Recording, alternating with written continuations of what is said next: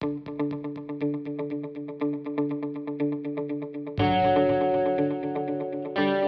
upon a time, there was an old man who lived in a village with his sons. Although his three sons were hard workers, they quarreled all the time. The old man tried to unite them, but failed.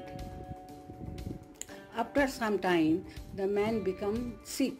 He asked his sons to remain united, but they failed to listen to him.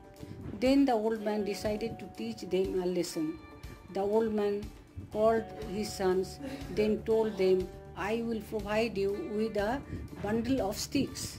Separate each sticks and then break each into two." The sons broke the sticks within minutes. The old man said, "My dear sons, the game is not yet over. I will now give you another bundle of sticks. Only this time you will have to break them together as a bundle, not separately." The sons readily agreed and then tried to break the bundle, but despite trying their best, they could not break the sticks. The old man said, "My dear sons, see, breaking every single sticks individually was very easy for you, but breaking them in a bundle you could not do. By staying united, nobody can harm you.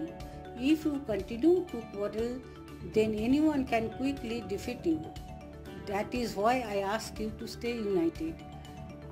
The three sons understood, promised their father they would all stay together.